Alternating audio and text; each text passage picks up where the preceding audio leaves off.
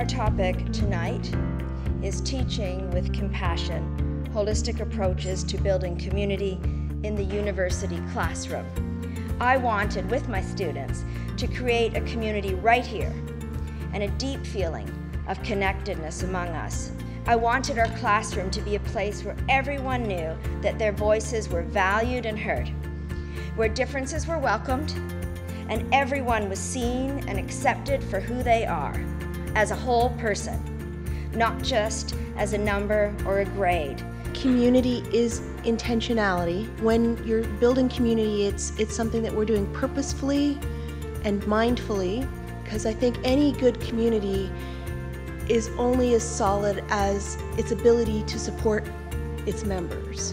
The importance of community in the law faculty is about helping students discover their authentic selves within the actual nuts and bolts of the legal work that we're doing in the classroom, and helping them connect their previous experiences, their identities, who they are, with what we're doing on a day-to-day basis. In a classroom, there should be no wrong questions, no bad questions. There should be just simply questions. Questions that lead to discussion, sometimes questions that lead to answers, but always questions. I think we need to fight for their success.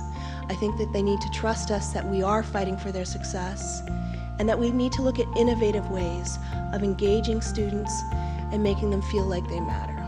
Essential to building social connectedness are respect, recognition, and reciprocity. And what I found was that the more secure my students felt, the more engaged they became in our class, the more excited they were about the material, the more I saw of them in office hours and elsewhere, and the more we all learned together.